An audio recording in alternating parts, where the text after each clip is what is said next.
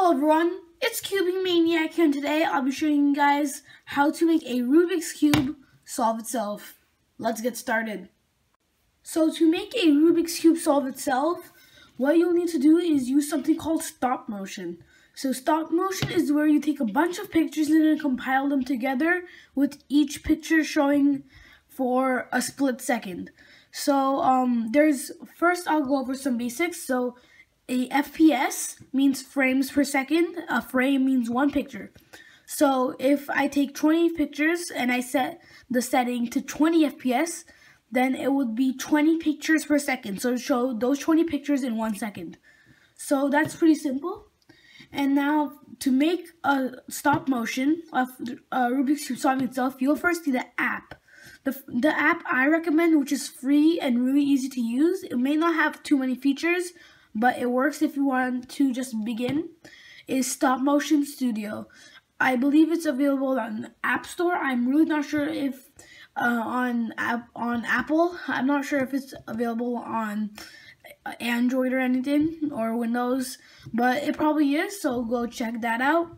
In there, basically, you just take pictures. There's a camera button. So before the camera button, there's actually something called New Project. So you click on New Project.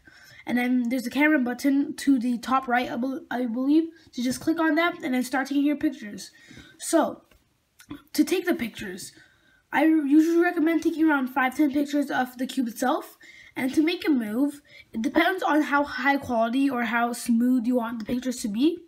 So, if you're okay with a little less work, and if you don't have that much time and you still want to make stop motion, then I recommend a few turns, around 5 pictures per turn. Like, so you do this, and then you take a picture, then you do that, you take a picture, do that, take a picture, do that, take a picture, do that, and take a picture.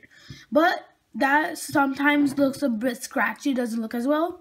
So if you really want to make your stop motion look good, take very little ones at a time. So 1, 2, 3, 4, 5, just like that. Like a really good FPS that makes your solve or whatever you were trying to do not rushed is around 15 FPS. It looks really smooth. I usually use 15 FPS when I make my stop motions. So that's that. So you take all your pictures. You can do whatever you want. You can do that. You can do any layer. You can use a 7x7 if you want. You can do anything. You can use any cube, or this strategy works for anything. So if you want to make this car move right here, you just take one picture, move it a little bit, take one picture, just like that. So Stop Motion Studio is a really nice app. Not sponsored, by the way, just saying. And then after you've taken all your pictures, you go back, and then on the bottom you'll see all your pictures come up. Then there's a play button, so you just click that play button to preview. The preset settings is always 5 FPS, which is way too low for me. So I will go to the settings bar, I think it's the settings bar, and then you click on that, and then it says FPS, and you can just drag it, and it goes up to 30 FPS at max. So yeah, it's really simple to make. It looks really cool. I really recommend you guys do it. It just looks really cool. I've made around 6, I think. I'm not sure. I've done a Mega Mix one, a 3x3 one, a 5x5 one, a entire cube collection one, a Scube one. I think I've done about a little more.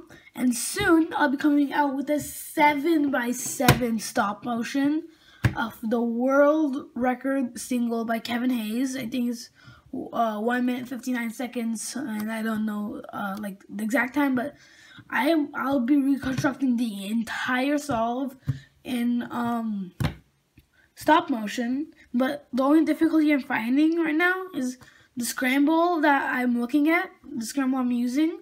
Either I'm making some mistake or the scramble's wrong, because the scramble I'm using is not matching up to the scramble Kevin Hayes got for some reason. So if you guys know the exact scramble and you know it's not a mistake, can you please leave that in the comments below? That'd be really helpful. So now back to making up the stop motion. To polish a few things, if you ever want to make the cube turn like this, and you want to show it turning, not just go one frame and then the second frame do that. You actually want to do this. In Stop Motion Studio, you're gonna have to pay $5 for the entire package. I haven't done that, but I would really recommend you guys do if you really want to make your stop motion look good, because in there you can erase. So you take one picture like that, and then you can hold the cube up like this, or use any clay or something like that, and you can erase that clay off, and it'll look like it's just hanging in midair. And then you can eventually do that turn. It's a little more hard work, but it looks really cool. And also you'll get a bunch of other stuff. I really recommend you guys check out Stop Motion Studio. That's kind of all I had to say for this video. It looks really cool when you make it. So just a reminder, do very small turns if you want to make it look really good. I'll leave a bunch of stop motions I've made in the link in the description below. So yeah, that's it for this video, guys. Bye.